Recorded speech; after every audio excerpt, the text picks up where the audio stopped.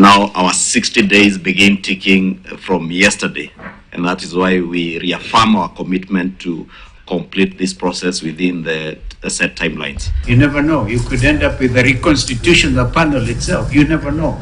Everything is on the table. We have also resolved that we shall be extending invitations to stakeholders and members of the public to present their memorandums to the committee. We continue to tell Kenyans to ignore the naysayers.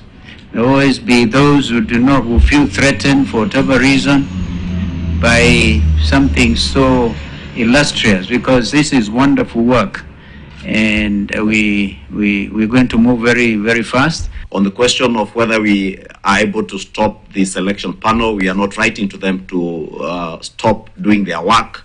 It's just to take what has been described by the Honorable Eugene Wamalo in our meeting as judicial notice. We have adjourned to Friday this week at 10 a.m. to allow the Secretariat and the technical teams to work on prioritization of the issues and guide us on how we prioritize what issues do we begin with. We were called by Judy Kolil.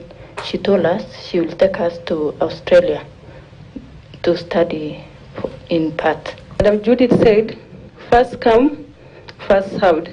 Hata wakati alikuwa anasema ati ng'ombe you cannot sell at that price. I remember the cow which was sold, it was about 60 to 70. But because of that, Araka, they had to sell in a very low so that to cater faster. I sold the motorbike. Here is an agreement. Here is an agreement. It is not a paperwork. It's an agreement that I sold my valuable motorbike yenye nililipia up to 250,000. Niko na agreement ya shamba ya baba yangu hapa. Walitoa damu, wakanifanyia na scan. Vile walitoa damu siku ngojea result, nikaa tu kidogo, nikamwambia waenda tutafanya nini, tutakupigia simu. Let this organization be used as the last example to others, chair, and ensure that they are arrested and prosecuted, and ensure the money is being refunded to these Kenyans. Huyu amekuja hapa badala ya kuja kujibu mashtaka ambayo kamati inamuuliza, anaanza kusema kamati ndio imekosea. Kamati inakoseaje na wanauliza pesa wa Kenya? EACC is firmly focused on a high level of corruption. We are looking into cases involving high profile personalities guided by public interest, amount of money involved. Watu ya Azimio ati wameenda kuissue statement hapo ati kutetea wezi na kutetea wafisadi na kutetea wakora. Ati watu waendelee kukula pesa ya Mumias hapa. Yes, this is not a political party. We are a law enforcement body that undertakes investigations professionally, objectively, and in accordance with the law. Wameniandika, wamejaza maneno kwa magazeti, sijui Law Society wamesema nini, sijui watu ya Azimio wamesema nini. Wacha nirudie ndio wasikie vizuri. Wale wanaiba pesa ya wananchi, wameangusha kampuni ya Mumias, wameenda wakaangusha kampuni ya Nzoia, wahame Kenya. Wahame ama wasihame? Na wasipohama tunawafunga jela. Na wakiendelea wapange mpango waende mbinguni. Kazi yangu ya tatu nilikubaliana na nyinyi ni kunyorosha management. Kunyorosha management ya hizi kampuni. Kwa sababu inawezekanaje ati watu wanalete miwa. Si ndio? Wakulima wanalete miwa. Alafu mimi naulizwa ati nilipe wafanyikazi. Ati nilipe wakulima. Miwa ya wakulima ilienda wapi? Kabla sijaambiwa nilipe, ilienda na nani? No principal, no board of school management is supposed to inflate or increase even a single cent out of the amount that has been set, because we do realize that parents are also undergoing a lot of economic hardships, and therefore the figure which is set by government is the figure that must be paid, and no extra levy is supposed to be paid by anybody. And any principal or any teacher found demanding extra amounts from the parents, the necessary disciplinary action will be taken. Well, that is a soapbox, and of course, just getting a melange of issues as far as the week has been regarding the current state of play of politics, our economy as well, our academia, where also we have the CS seeking to have 61 billion shillings waived off. That is from the varsities that are insolvent right now, and he's proposing that the legislators should consider this. But let's just begin from the talks briefly. And Ruto and Raila, and I know this is smack dab in the middle of your interest as well. First of all, are you happy that a happy medium has been formed or has been realized right now?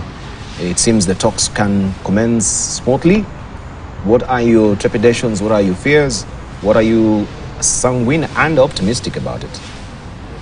Well, I have no fears. As I already commented earlier in the program, any civilized modern democracy needs to be able to find ways to solve our problems and to hold one another to account.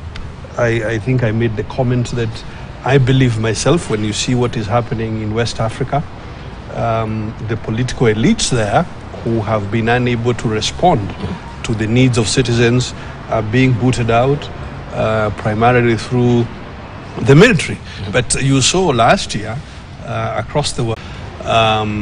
So all I'm saying is that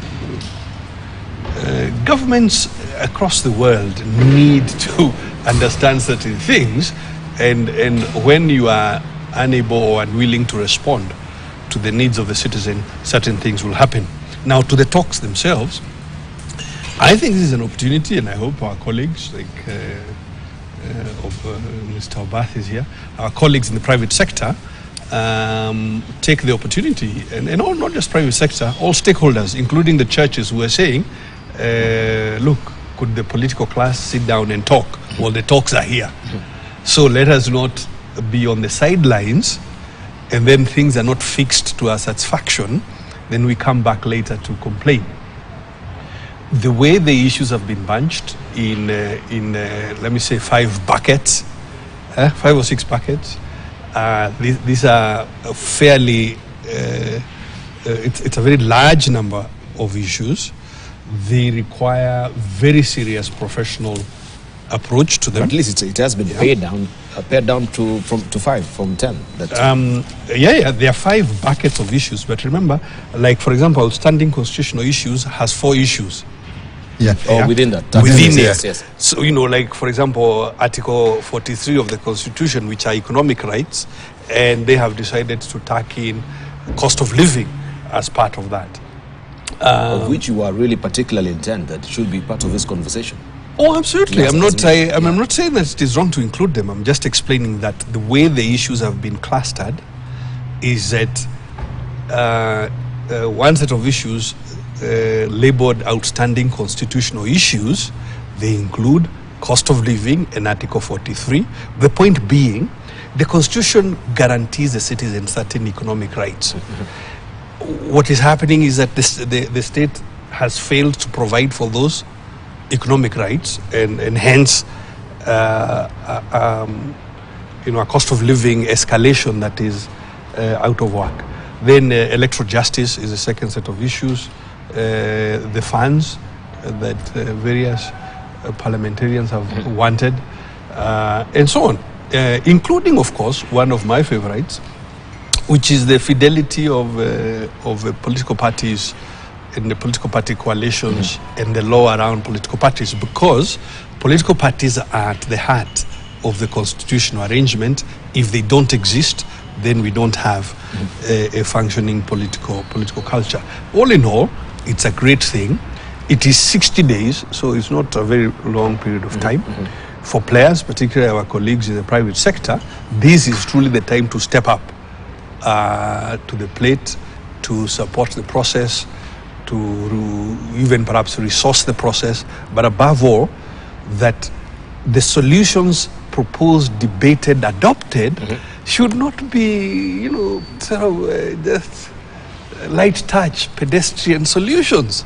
They ought to be really deeply thought out, so that we use this moment to create useful reforms. So I'm happy that we are where we are. You're happy. My call is for the stakeholders as I said, private sector, the churches or the religious bodies and others to step up. This is a time to step up and be counted. Right. The private sector, is it happy with the developments? I mean, we're very happy with this. We are very happy that at least the country is back to talking, and there is a framework in which the talks are going to happen, and the issues have been identified, which is almost like, you know, saying we have all these issues, let us make them look less by compressing them into five, whatever it is. But it contains the sum total of what the two sides wanted to be discussed. So we haven't, I think at least from that point of view, it's a very big step forward that nothing has been kicked out, so that none of the parties feels as though they've come to the table and been disenfranchised in the process. Let the talks continue. 60 days is a tough time, it's a very short time. Public participation, question mark, what does it mean? Let us see how it pans out. But the fear is the fear that you always have. You discuss all this, it's actually been made a parliamentary process because it has been discussed in both houses and given the nod. And I believe, I'm not a politician or a constitutional expert, it means that the outcomes will eventually have to go back again into those places to then be signed off and put into law, which I think is the intention. The ideal intention of the process is that it shouldn't just be a talk show that happens and then things are not entrenched in some form of instrument. That means it can then continue to be in the future. If you're discussing IEBC, it has to go through a process because there's an instrument that gave it life, etc., etc. The reality is that when it gets into the August House, it can be completely changed, and then it is passed in a different manner. And that really is a concern that we've had as a private sector all through, starting with the Constitution itself and the way the Constitution, having had public participation, getting everybody there, and a draft came out, and then it went to Naivasha and came out substantially different from the way it went in. Right? So the fidelity of the process is a question. Once you got public participation and everything else and you got a document, it goes in and there is an opportunity to change it to something different. That for me is a concern as a private sector, that yes, we can give our input, but how much sanctity does that input have in the process? Right? And that is something that I think a lot of people say, so why should I go and give my input when at the end of the day there is this body that can change anything they wish? Even if I have a very strong view, at the discussion point when the meeting is happening and the pot is boiling and things are being cooked right outside, that is where it should be locked in. When it goes to Parliament, it should be something that at least has had public participation, and the representatives of the people should respect what the people have said. And that for me is really the place I have a disconnect with all these things that happen, and then they have to go through the August House. So when we look at the figures that are there, they are all political figures. In terms of people who are discussing this, and it's your feeling that maybe you should have a neutral arbiter, which is a public participation figure that will be holding fort on watching over whether the interest of the public as well, they're being cemented. So you're talking about the process propriety and the sanctity of it, that it will not be shortchanged, that we've seen before. When we have, Naivasha and with the draft bills being amended, and all these collections have been done. When you talk about inclusivity, is that something we should consider as well? Because this is political players who are on the table. I think just to complete that, the way the Constitution has been drafted and all these processes have been put through is on the fact that we are all going to be honest brokers. That when it comes to that, as a representative of the people, you go in and you talk on behalf of the people. But when you got political parties, issues begin to change. Issues begin to change. Who is talking for the people? Who is talking? Good question. Who is talking for the people when it comes to inclusivity? And I think they've been raising a very germane concern on the voice of the people on this particular panel. So the 10-member committee, what's really constituted coming up with this 10-member committee? What really informed coming up with the 10-member committee? I know maybe we're past that junction, but it's not way too late. 60 days, you say it's short. But in terms of having faces of Kenya as well is very key. But Debel, somebody must represent another. This 10-member committee, the significant sides of the political side sat down, and each side produced its 5 for whatever considerations that there were. And in respect of how public participation will get into it, first you have to play the game for people to cheer up and see and comment and critique. I think it's good for these 10. They're going to be able to set the agenda, and then people weigh in with their views. But that's just views about the process. After a decision is made, you still need to step back and see how they weigh in on the decision that has been made. So public participation doesn't end simply because you are told about it at the beginning. At each stage it has implications, and you want a view on that implication. So let's see how that works out. Personally, I think that my colleagues have said this as well. We just agree with them that the fact that we are talking is a very important thing. And about what, it's a whole universe of possibility of things you can discuss. The few that are here are just adequate for the moment. What I think should be important now is how does society engage on a continuing basis going forward? I saw a clip there that you had earlier when people are making comments in respect of, I think, the first choice company that had defrauded or alleged to have defrauded people. You can see how articulately people are presenting their views and so on. I think Kenyans have moved on, particularly since 2010. And it's something that probably, being contemporary, we don't see it. But I'm sure the history will judge Kenyans favorably on this, that for better or for worse, things are coming out. People are talking about them and so on, even if they disagree about them. A few years ago, I was on an overseas trip or something that we were doing, and there were delegations from an African country. It was Zimbabwe. Let me just mention it. It's not entirely negative. So among them were people from the ruling party and people from the opposition. You know that even out there, they couldn't talk to each other. They could not be seen to have been talking to each other and so on. And we in Kenya had gone in with, people from all shades of political things, and they were surprised that was happening. So I think we have gone forward, and I really hope that for this, there will be some things in which there are substantive decisions. Others, let me tell you, things around cost of living, for example, and around the gender question will be broad statements and so on and so forth. What we need on the cost of living, for example, is to get clear parameters defined. If we could do that, say linking inflation to price changes, and saying if they exceeded this, then the vulnerable perhaps would be supported. Not everybody.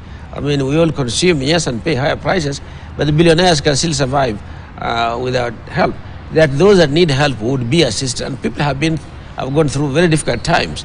So it's generalized like it's everybody, but those who need help are few. Let us hope that it will lead to an identification of boundaries beyond which we must step in to help the very vulnerable and the children and so on and so forth. I don't believe, for example, that the gender rule will pass. You don't believe it we don't have a solution on the gender rule within the confines of the current constitutional provision. And even in mathematics, there are problems that do not have solutions. That's why there are offers around mathematical think tanks around the world seeking people who can participate to help get solutions to particular problems. This one, within the boundaries set, is not going to work. We can go the Rwanda way, in which case we have to redefine how the structure of our politics looks and representation. They have a lot of appointative positions, and they have also got a situation in which the party wins, and then it nominates candidates from its ranks in the numbers that are related to whatever that win is. And there you can calculate what you need to get a 2/3 gender rule. But I also think that given today's Kenya's problems, that I don't think it's one of the sort of frontline challenges we have got already. As I have seen it, the girl child has done very well. The trajectory is upward. The boy child is not doing well. I think it's just unfortunate. We have to begin to think about the gender question from a slightly different perspective. Gender is not women and gender is not men. Gender is generic. But yes, it's generic. But we went into this with gender being women. And that's not necessarily therefore the right thing to pitch for. Well, the cost of living and the gender question do in fact have solutions that part of which are of a constitutional nature. Let me start with the cost of living. A key driver of inflation and the cost of living is behavior of government. Which behavior? Government expenditure and how government finances that expenditure. So for instance, when you look at where we are now, the reason the circumstance of debt distress is in the specter of perhaps default continues to grow is because whereas central bank is using high interest rates to try and contract the economy or to try and bring down money supply and control inflation, government on the other side is increasing its expenditure, which means it has to tax people more and it has to borrow more. And that's exactly the kind of circumstance that led Ghana into default. The question is, how could you constrain future executives, future administrations from taking certain economic choices depending on the circumstance of the day? And one can contemplate, for example, the same way we have presidential term limits or term limits for governor. I'm sure my fellow economist Bunyasi will agree, we should be able to constrain administration so that you don't have a structural deficit. You cannot have a deficit forever.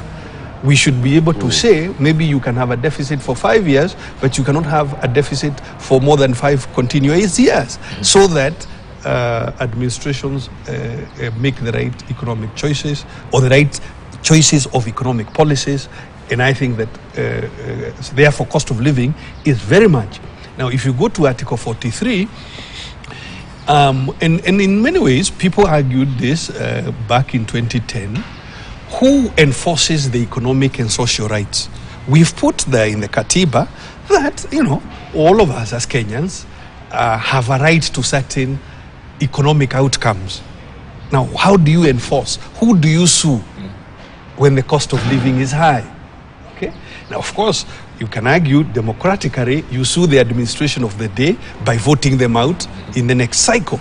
But what else can you do?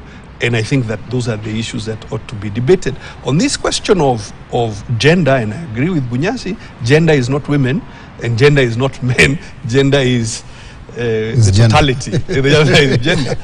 But many countries, for example South Africa, have chosen proportional representation as the way in which they arrive at elected representatives.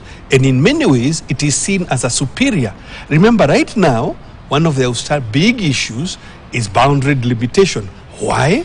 Because some constituencies have 3, 4, 5 times more people than their neighboring constituencies. If you have proportional representation, you don't have that problem. And proportional representation then allows you to actually make the choices. If you have fewer men, then you nominate more men. If you have fewer women, then you nominate more women. Yeah? So the solutions are there.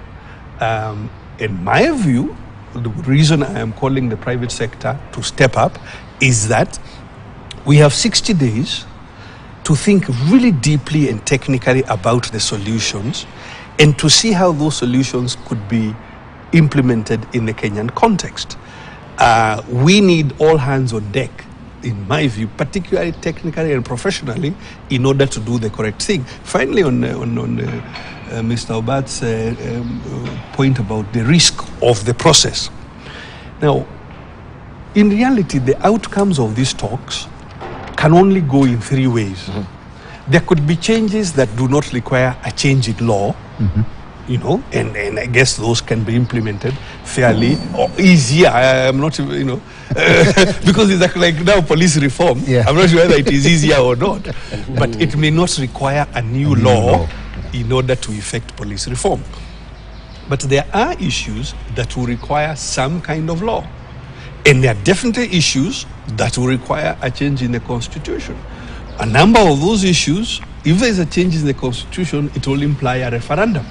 Unfortunately, these really are the pathways to entrenching whatever the outcomes.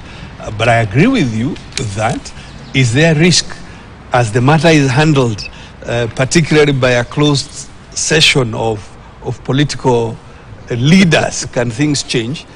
So there is a little bit of risk there, but vigilance is the answer to it. Vigilance is the answer to it. All right, aside with that, unless you want to chime in on it, but I wanted just to hark back. No, I just wanted to chime in that for me, the constitution, the processes we have are, when you look at them on the outside and without any emotion, are excellent. We have the checks and balances within the constitution. We have all those things. It is the people who are supposed to implement them that is the problem. When we have an unbalanced budget, it's people sitting around the table that are doing things. The expectation from the constitution is that they'll do it right. Right? But if they don't and they choose to do it in a different way, that is a betrayal of the trust that the constitution places upon those people to lead the country in a way that befits the citizen of this country. So we can have a lot of discussions, but the key thing at the end of the day, like in any corporation, in any organization, any company, it is only as good as the leadership that runs that organization. Running a business has got its rules, you've got all your accounting principles, everything else, right? But you make a decision as an individual with the facts that you have, and you can make a wrong decision. You can choose to make a wrong decision as well, yeah, based on what you want. So I think my key thing here is that we have systems, and it's only as good as the people who are running those systems. All right, system is only as good as the people who are running the systems, and we just wanted to see how the action stations were on over the weekend regarding also the blackouts, and the news is so far also a couple lost, a child because of the blackouts as well. And if it was all systems go, we saw heads rolling, and up to now we have not been given, but there is a report that has come out, and we had the CS Churchill saying we should stop the blame game, and it was a faulty system that now everyone is raising accusatory fingers. Sometimes even when you cannot deliver, I'll always say the system had a problem, and where will you take me? Because when you talk about the system, there is a faulty system. There is so much ambiguity in this faulty system. The standard to which... What do you say? There's a technical challenge. The standard to which we hold ourselves. Yeah. In some countries, I mean, if you go back years ago, even 15, maybe 20 years ago, you saw a minister for transport in India resigning because there was a train crash. Yes. Not because he was the MD of the Railways Corporation, not because he was the signals guy who failed, but a disaster has occurred. So if we truly were living up to superior standards in the public space, Churchill should be resigning. It should not be. It should not be telling us. It should not be saying, "Oh, sorry, stop blaming." Who should we not? Why should we not blame? The system is supposed to work. It has not worked, and it has failed under your watch. And if you remember, in 2008, 2009, 2010, that culture had begun to emerge, and we called it political responsibility. When something goes wrong in your docket as a minister, we expect you to step aside because it is the failure of your leadership, or should be seen as the failure of your leadership, that things have gone wrong under your watch. So it should not be let to fly. To take the point that Nit is saying, and I'll go back to systems very clearly. If you look at the failures that have happened, look at the hospital where the child died, look at the airport which went blackout, look at the country which had a blackout as well. All of them are because something that should have worked in a particular way did not work. Yeah. The hospital had a backup power, 5 generators, and yet the oxygen system supplying that child did not work. Because of the blackout. Because of the blackout. Right? But the blackout, when the generator kicks in, the first place that should get power is the ICU. Right? And then the power then goes down to all the other services. Street lighting is last. Yeah? Within that facility. The airport is the same thing, right? When something happens, the first place that should have power is the runway, which is a safety critical place, right? And the control tower. Then after that, you move to the next and the next and the next and the next. Now that sequence is where anybody who is in charge of an organization should be looking at the risk of that system not working. And that is how all these emergency systems are normally tested on a regular basis, to make sure that when they're required, they will perform the way they're supposed to perform. That is your leadership, that makes sure that you do those kind of things. At the national level, exactly the same thing. What are the risks within our energy system? And these, whatever happened, is exactly the typical kind of risk. If we've had over the last 3 or 4 years, several national blackouts. Yeah. And all of them, they say system failure, right? There was an issue at the National Control Center last year, right? Which caused a national blackout. There are others when birds went and sort of, a monkey went into a control center and did certain things, and a certain portion of the country had a blackout and so forth. So even this recent blackout, the wind power system is more sensitive to disturbances in the national grid than, say, a geothermal, or a diesel system or whatever. hydro. Yeah, and even the solar ones as well at that, because they are converting what is called direct current into alternative current, and all that control systems are sensitive. And if something hits them, their first thing is to shut down, to save the technology that is here. And then once things are correct the other side, then they will begin to feed back in slowly. It isn't as though you're off, when it's corrected, it automatically goes back on. It doesn't happen that way. So I think we need to understand that the sensitivities of those systems is such that the leadership that is in charge of those systems has to sit and understand the risks that are there, the challenges that could be there, and mitigate them or ensure that they will work when they're required. And I think in this particular case, whether it is the airport, whether it is the hospital, whether it is the national blackout, and you must have a few others around the country, in each of those places, the leadership is culpable.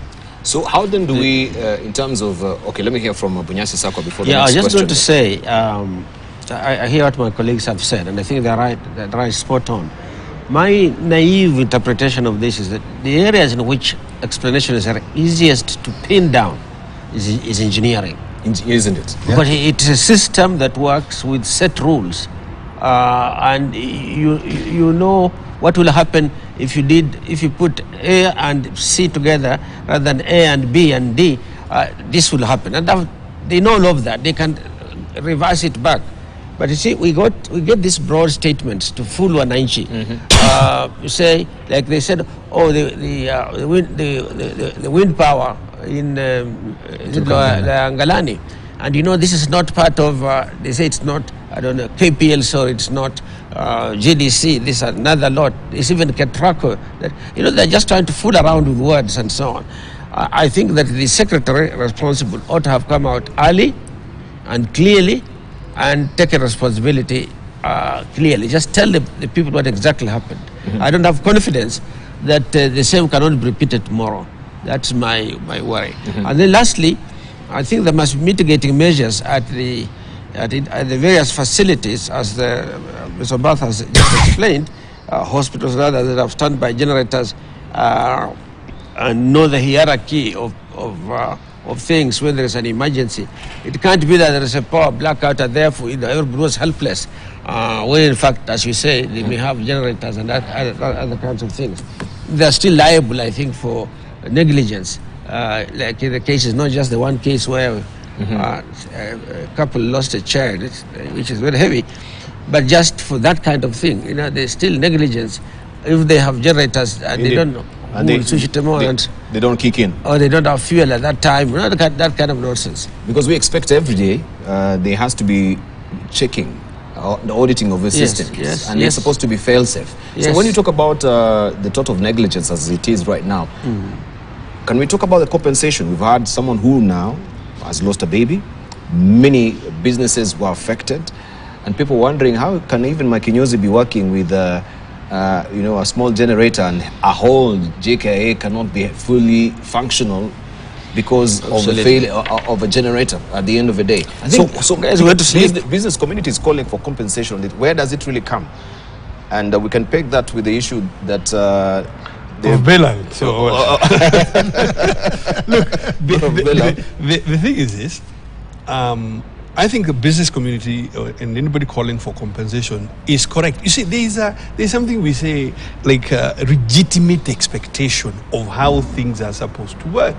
Otherwise, the whole economy would come to a standstill. So there is a legitimate expectation that the power system has a certain level of reliability, and that where you have backup systems, they themselves a certain level of reliability, and all the way to what Obath and Bunyasi are explaining. So that for ICU must always have power. Okay? And even the switch over, if this power system fails, say to the backup system, and if that fails to the backup system, must be as near instantaneous as is practical, because then somebody's going to die. So I think calling for it is correct. But the reason I felt compensation is in a sense also related to bailout, it comes down to whose money. And that's why the point of responsibility. Now, if in like the bailout circumstance, and I frankly don't like the way the president is saying that he's being asked. It's not his money. I mean, there's a way in which public officers, we talk as though tax money is simply because I'm the governor of Laikipia or the president of Kenya, as though tax money is my own personal checkbook that I'm writing. And that kind of thinking honestly leads to very poor decision making. Now, if we are doing bailout, whose money is it? It is actually your taxes and my taxes and all the other Kenyans that will be used to pay for management mistakes of some people. And is that correct? And now it is the same in this circumstance, that if you say KPLC compensate for this loss, okay, remember that the KPLC is largely owned by government, which ultimately means it is your taxes that will go to pay for that compensation, which means even if you agree we compensate, we must be holding people to account for management failure. Now, the way responsibility works, certainly from a citizen's point of view, we should start, the minister concerned ought to be the first one, and he or she ought to be holding a board of KPLC, and that board is holding the management of KPLC to account. That is the way it should work.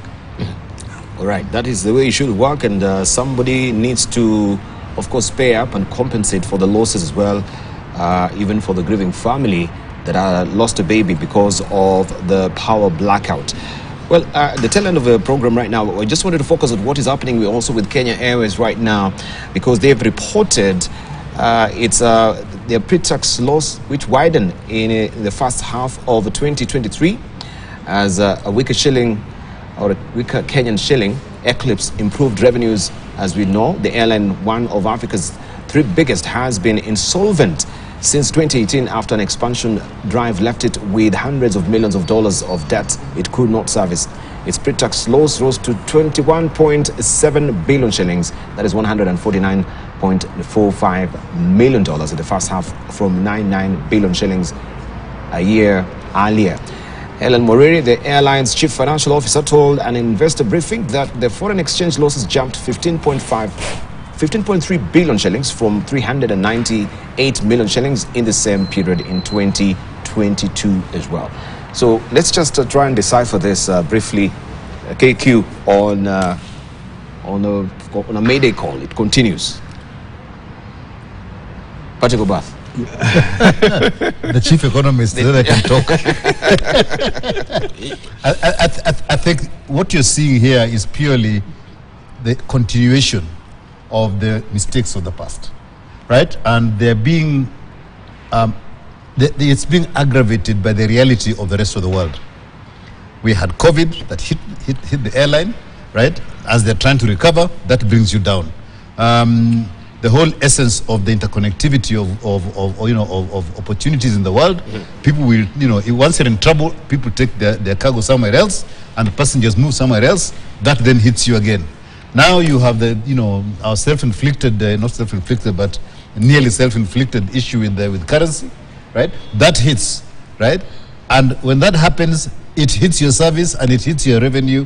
So Kenya Airways is in a situation that no manager in this world would like to be in. It is just the way it is. But I think for me, the green shoots were that it actually had an operating profit. Means that for the year, it is actually making more money than it is spending. Yes. Right?